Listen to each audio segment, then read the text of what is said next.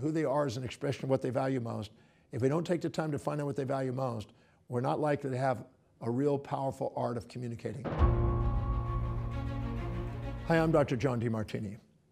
Have you ever been in a conversation with somebody and you thought you understood what they had to say and you didn't hear what they really were saying, and then you got into a kind of a bickering fight about what it is that you both were trying to communicate and you had a miscommunication?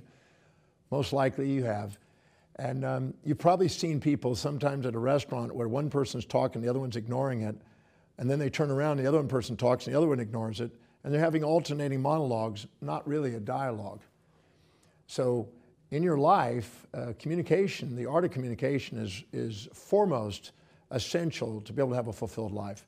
Imagine you have children that you're going to communicate with, spouses, you're going to have people at work, employees, customers, you're going to have people of all different walks in your social life that you're going to be having a dialogue with and communicate. But a lot of miscommunication goes on because we make assumptions and we assume that people really understand us and we assume that we're listening.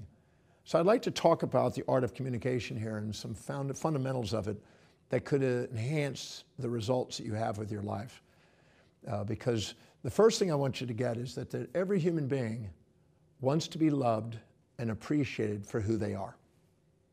And just let that sink in a second. Every human being wants to be loved and appreciated for who they are. I've asked thousands of people as I've traveled the world, how many of you want to be loved and appreciated for who they are? And every hand goes up immediately.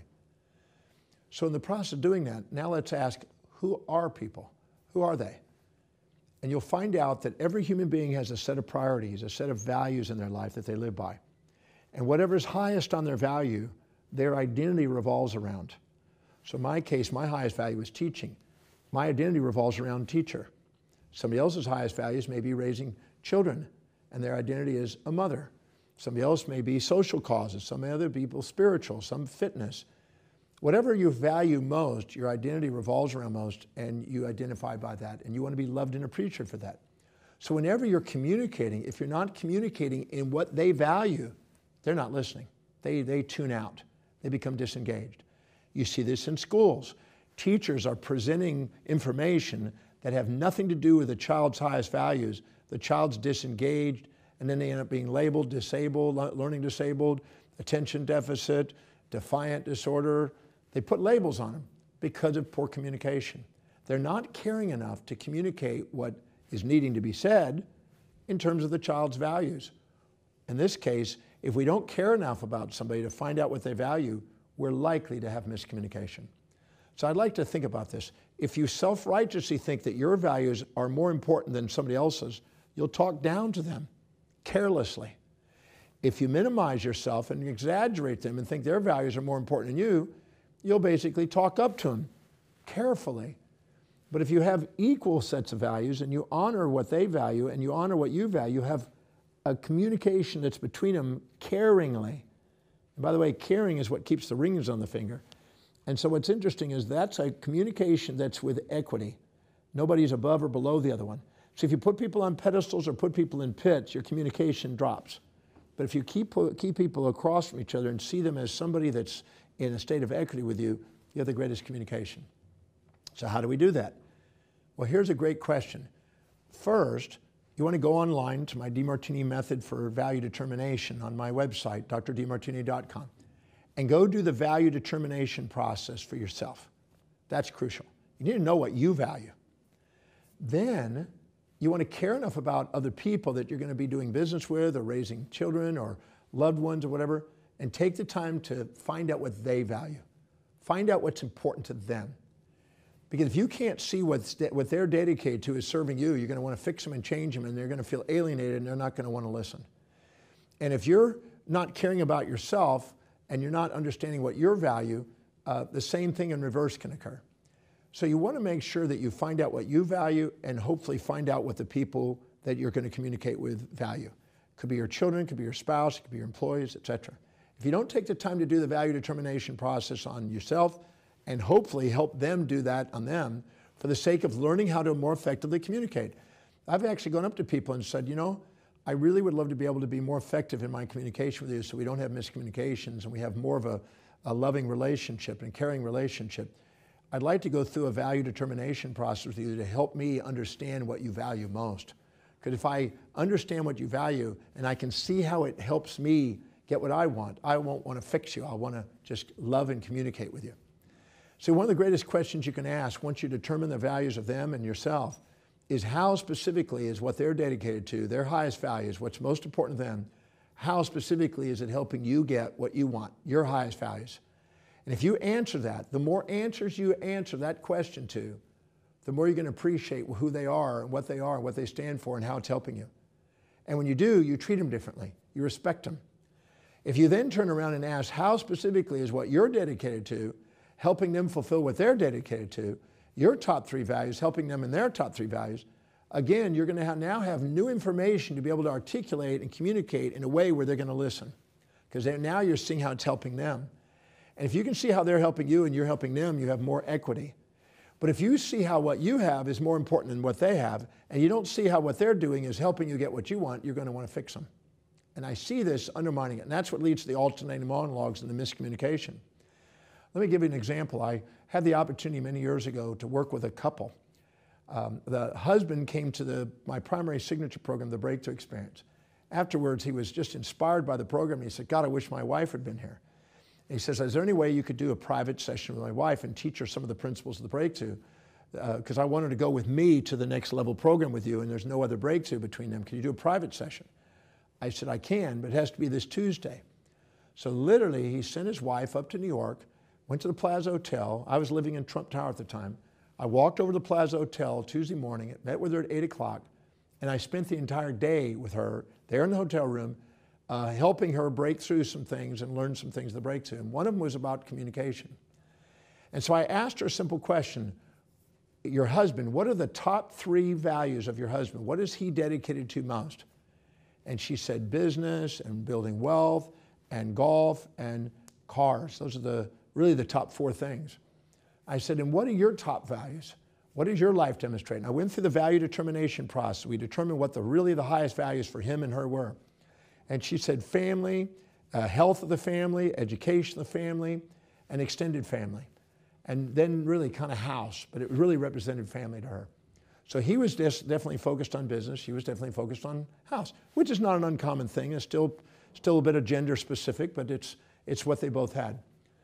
Then I asked her a question. Okay, now that we know what he's dedicated, know what you're dedicated to, how specifically is what he's dedicated to, focusing on business, building his wealth, and going golfing, which is actually to help his business, and getting fancy cars, which is also helping show that he's successful in business. How's it helping you raise your family and helping you with the house and helping you with the kids' education and health?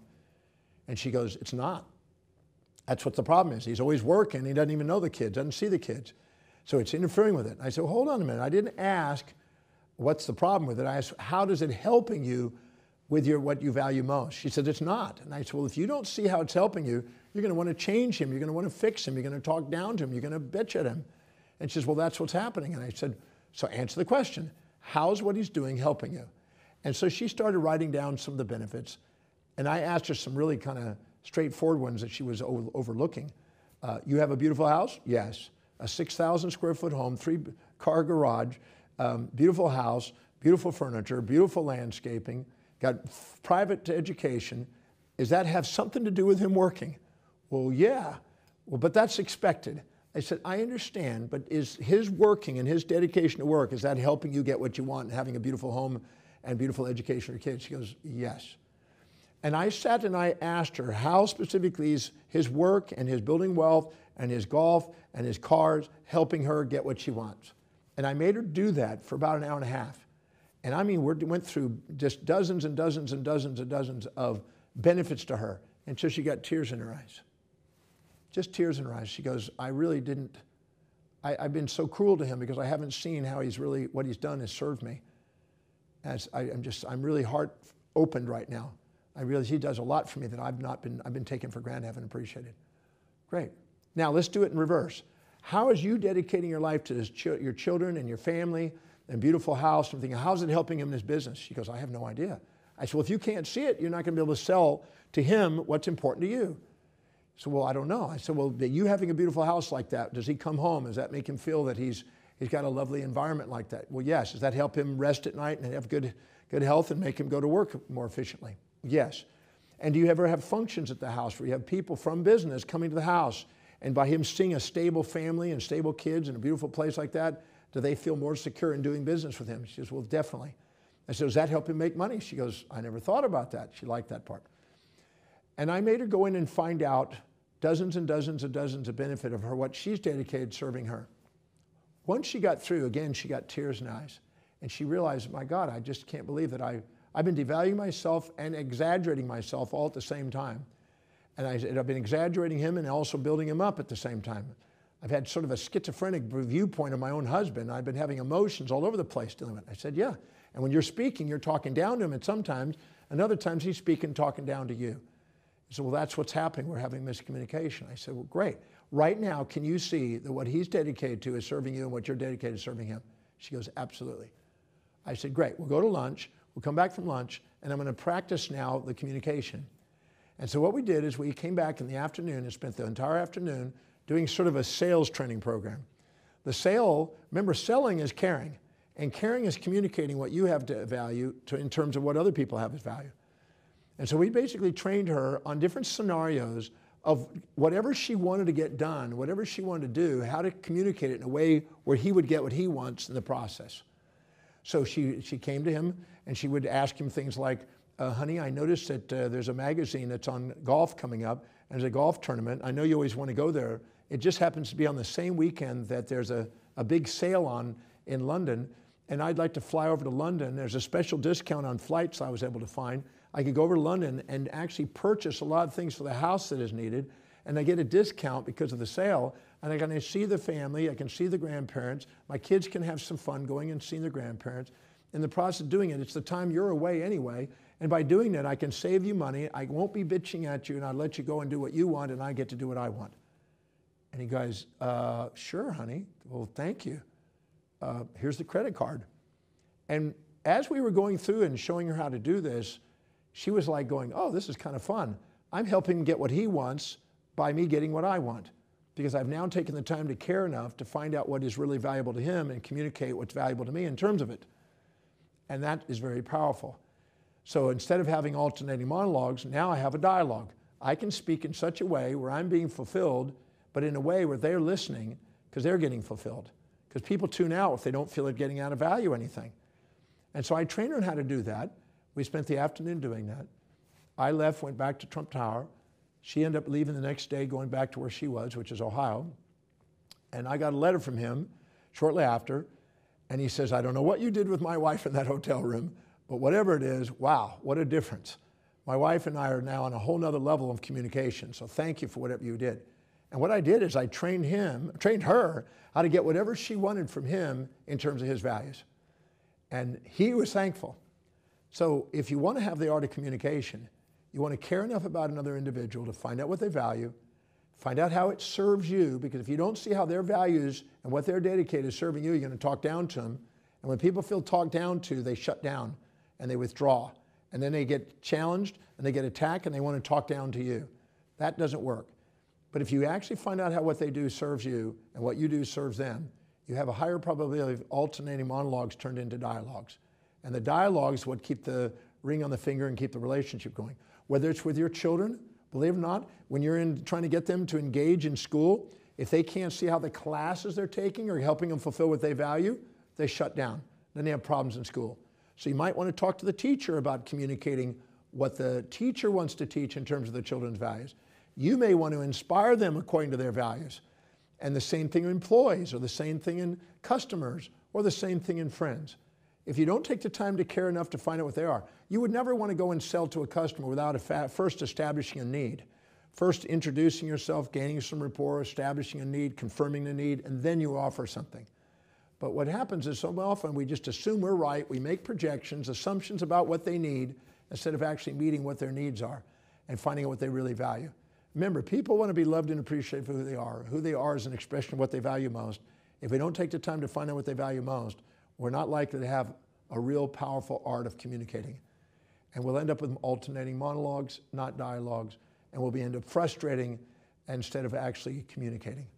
So I just wanted to share that because I know it can make a difference in the communication process, and it may make a difference in your relationship or your children or your social life or your business, your wealth. Almost every aspect of your life is impacted by it. Nobody gets anything done without somebody selling or communicating with somebody else.